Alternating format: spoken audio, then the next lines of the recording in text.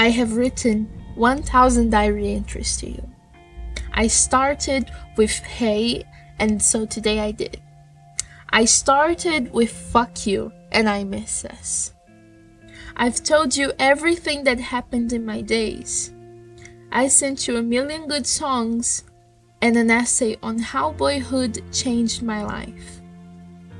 I talked about how I'm obsessed with the food channel on YouTube and how much I need to kill myself because I can't taste life anymore.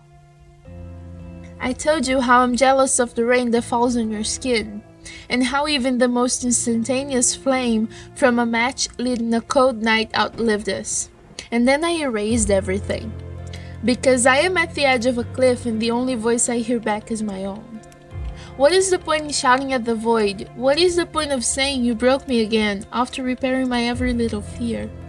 How is it possible that a person becomes such a huge part of who you are that one day when they leave, things are just not the same?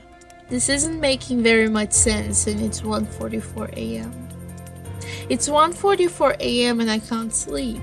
I can't sleep because the memories are flooding my mind and I am tired. You don't understand, so let me break it down for you.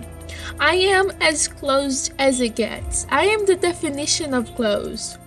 I find it exhausting having to open my mind to people and quite dangerous having to open my heart. C.S. Lewis once said, to love at all is to be vulnerable.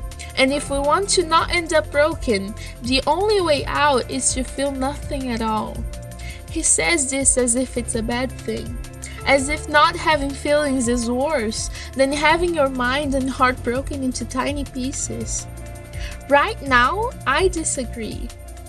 How I wish I had never given you anything. How I wish we were just ships passing by that night. How I wish we had not collided. Because right now, I would still be a broken mess.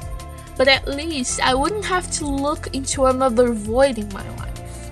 I wouldn't have a new hole in me, just old ones.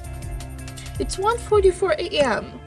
That is around the time we met a few years ago. It was 1:44 a.m. and I was broken. It was 1:44 a.m. and we collided.